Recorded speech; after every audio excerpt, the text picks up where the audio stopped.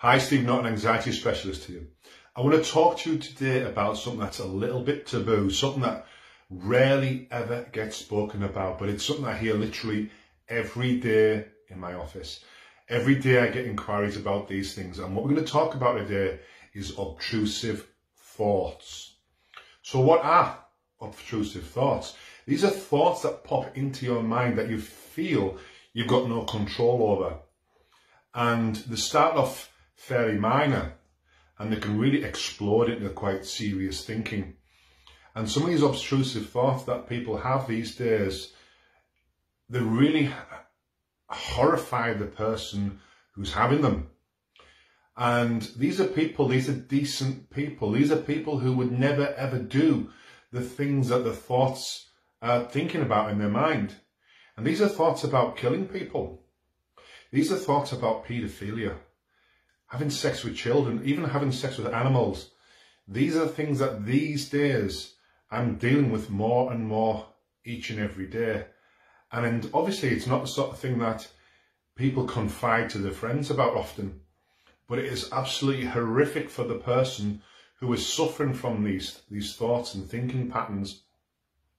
And they're mortified that at some point in the future they might actually go ahead and carry out some of them thoughts.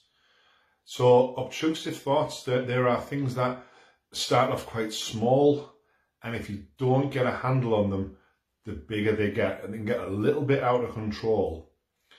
And I'm here to tell you that it's more common than what you think. I've had people phone me up and they've been absolutely horrified because I have ideas about stabbing members of the family, having sex with members of their own family, absolutely things that they would never do. They're absolutely horrified at the idea of that. But it's almost like they've got a thought stuck in their mind, and the more they try to think about something else or not think about it, the more it seems to be there prevalent.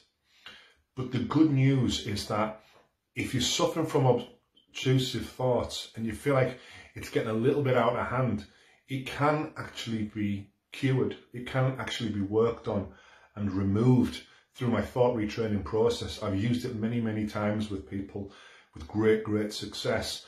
So what I'm going to say to you is, if you want to message me privately in complete confidentiality, feel free to do that, and we can have a little chat. And I'll talk you through how exactly we can help with those obtrusive thoughts. But it is simply something you need to get a handle on. It's not the sort of thing that you want to just let slide and just let's see how it goes. Because the longer you do it, the more habitual they become. So I will not judge you on anything at all that you tell me on that telephone. I will not be shocked by anything at all, because I've literally heard it all. So if that's you and you're suffering from obtrusive thoughts, whether they are just the minor ones or whether they are really major ones, get in touch and do something about it, because I don't want to hear about in 5 years' time that you've been committed to an institution because you've literally sent yourself mad with it. So get in touch if that's you, and let's get things sorted. You're not alone. So I'll see you again soon for another video, and have a great day.